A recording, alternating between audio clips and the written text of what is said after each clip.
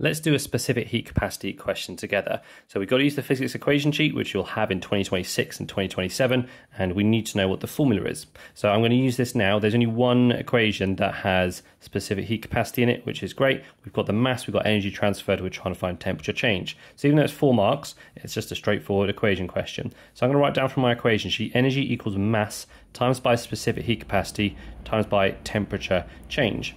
I'm going to write the symbols next to the quantities so I know what I'm doing later on. So I've got energy up here, temperature change here, mass here, specific heat capacity here. My next stage is to insert values. So I'm going to do 0.0130 and the mass is in standard form and the specific heat capacity is 1.01. Now, this is a really sneaky one here because it's in kilojoules per kilogram degrees Celsius. Specific heat capacity is normally measured in joules per kilogram degrees Celsius, so we have to convert it. So actually, instead of 1.01, it's times by 1,000 because it's a kilo, meaning 1,000 joules. So it's actually 1010, which is 1,010. Times by the temperature change, which we don't know. You can leave it as the symbol, you can write it as an X, and we've got a mark for doing that and a mark for doing that. We haven't even got our calculator out yet. Next is the fine-tuning element. I would probably always times these two together just to make your life easier, to make it look a bit neater. You don't have to do that if you're confident enough.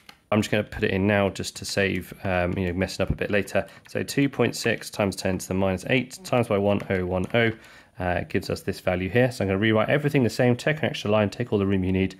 2.626 times 10 to the power minus 5 times by the temperature change.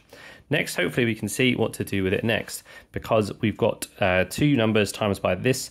To get rid of a times, I've got to divide. So the next fine-tuning stage is 0.130 divide by 2.626 times 10 to the minus 5 equals my temperature change. And if I divide those two things together in this question, I'm going to be able to find my temperature change, which is actually quite high if I remember rightly. Yeah, really high temperature change, 495. This question is part of a bigger question where something lights on fire. So the fact it's like a high temperature change, not the end of the world, just means we've got to just double check our answer.